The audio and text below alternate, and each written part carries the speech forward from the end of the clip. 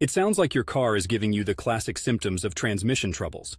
When you're going from first to second gear, even in an automatic, the vehicle is supposed to smoothly transition as it adjusts the gear ratios for speed. If there's a jerkiness to this, it's often a sign that the transmission isn't engaging correctly. One possible cause is low transmission fluid. Just like how blood in our bodies needs to be at the right level for us to function, cars need their fluids at the right levels too. Low transmission fluid can lead to a lack of hydraulic pressure, which is critical for gear shifts to operate effortlessly. It could also be a problem with the transmission torque converter. This is supposed to manage the flow of fluid, and if it's malfunctioning, you're going to feel it as a jolt par excellence during gear changes. But let's not discount the transmission solenoids. These little guys control the fluid flow through your transmission, and if they're sticking or failing, they're going to throw a wrench into the gears, so to speak. Lastly, don't overlook the transmission control module.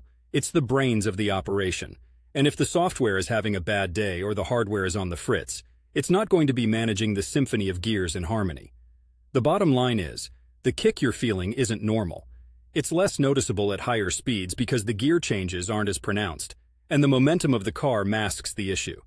I wish I could just tell you to turn it off and on again, but it's not that simple. You'll want to take it into a mechanic who can hook your car up to a diagnostic tool to pinpoint the problem.